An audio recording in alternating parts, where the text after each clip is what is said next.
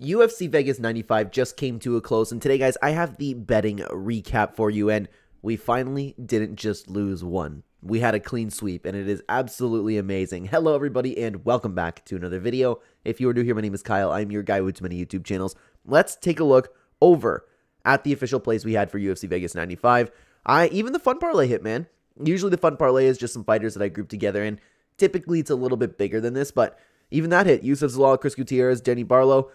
I wasn't confident enough to bet on them, and there was, like, the Yusuf Zalal I would have liked to bet separately, but it was way too big of a favorite. And we had another single bet for 0.25 units for Stephanie Luciano to win. She looked good. It was mostly because of Talita Alencar, and I should have, in hindsight, bet more than I did over there because that fight was not looking too great, you know, on Alencar's side. And then we had another two-fight parlay with two fights that I was very, very sure would go over 1.5 rounds, which went over 1.5 rounds, and then we had another single bet for 2 units for Chepe Mariscal to win.